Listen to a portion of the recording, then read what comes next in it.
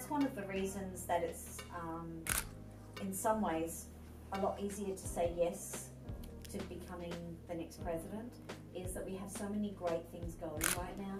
I couldn't bear to have someone else come in and slow me down. And so that's really why, you know, I was sort of driven to say yes, not because I ever wanted to be a president, because I really did not want to be a president. But I just couldn't bear someone slowing me down, because we have so many great initiatives going, like the retention initiative for our students, you know, and really the energy on campus this year is so positive that I just didn't want anyone to come in and muck it up. I'm not sleeping a great deal. You know, I'm handling it with a sense of humour, you know, because, you know, life is not predictive. You know, you can't really predict what's going to happen to you in life. And I think, you know, this last 12 months has really shown me that, you know, going through cancer and all of those things that you don't expect and you never think is going to happen to you. You kind of have to go with the flow and just, you know, not let anything really slow you down. You know, Australians are very laid back, and it may just be my nature, but you know, things happen and they happen for a reason, and you just go with them. And so the transition for me and the changes that we've undergone in doing the 2 jobs does mean that my life is a little bit fuller, but it also means that my life is actually more exciting, because I'm meeting new people and learning more about the community and our partners and their views on Wright State. And you know, I have an opportunity to change the narrative. We have a lot of partners in the region. Sinclair Community College is one of them. You know, they're one of our largest institutions.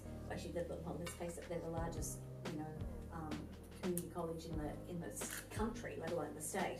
And I think, you know, we had let our relationship rely on the fact that they were just there, and we were here, and people normally came.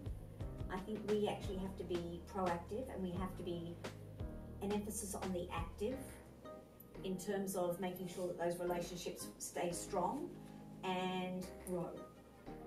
You know, the old build it and they will come scenario is not true for higher education in this day and age anymore. We actually have to actively pursue opportunities for our students. At the end of the day, you know, our students need to have something that's going to set them apart from others.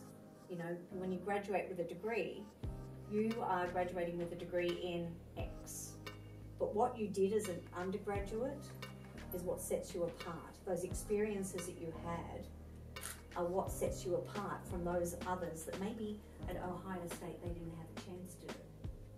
So I want to give our students every advantage as they leave us to enter the workforce or to graduate school or whatever, or professional school, whatever they wish to do. I want to give them an advantage leaving us from the undergraduate degree that they're not necessarily going to get anywhere else. There is probably 1,000 projects that we could get going, you know, but we've got the energy, we've got to focus. You know, we could do a shotgun approach really and sort of, you know, scatter, but we've got to focus. And I think the focus has to be on student success. It has to be on, you know, enrollment all the way through to graduation.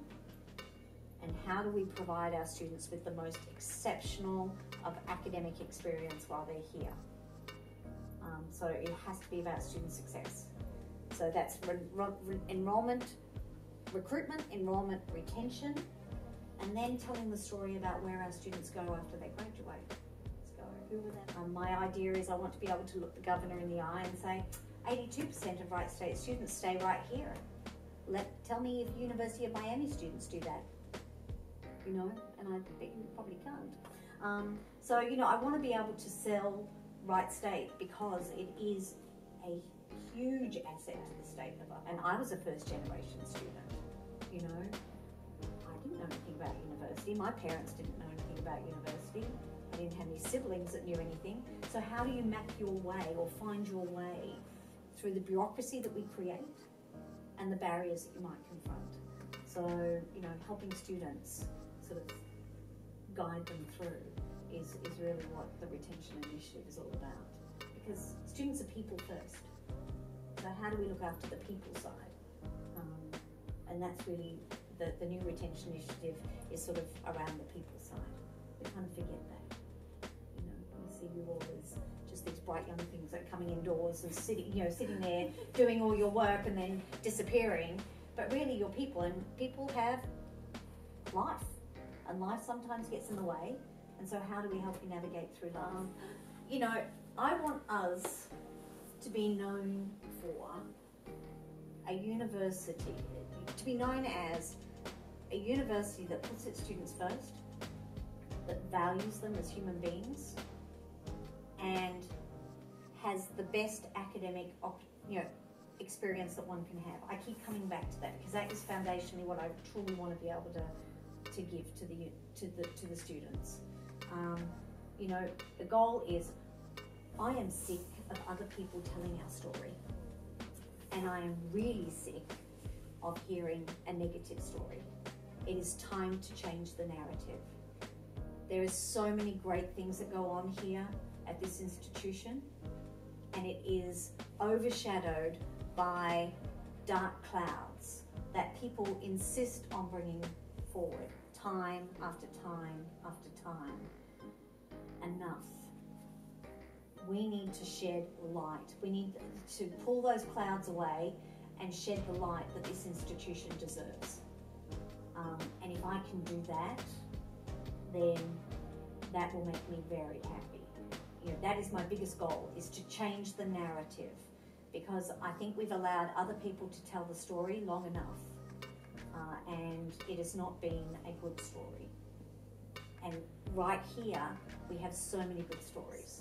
I really, really want to change the narrative for Wright State, and I really think we can do that. But we have to all do it. You know, it can't just be me. If I'm in the grocery line and somebody asks me, so how's Wright State going? You know, they really regret asking me that question, because 20 minutes later, might have let them go on. You know, because I'm there telling them, well, actually, did you know? And I'm telling them the stories. So we need to help ourselves out and start telling the positive Wright State story, because there's enough out there to write several volumes of books. So big goal, but main goal, because I want to attract students that are going to benefit from coming to Wright State. That's all it comes back to.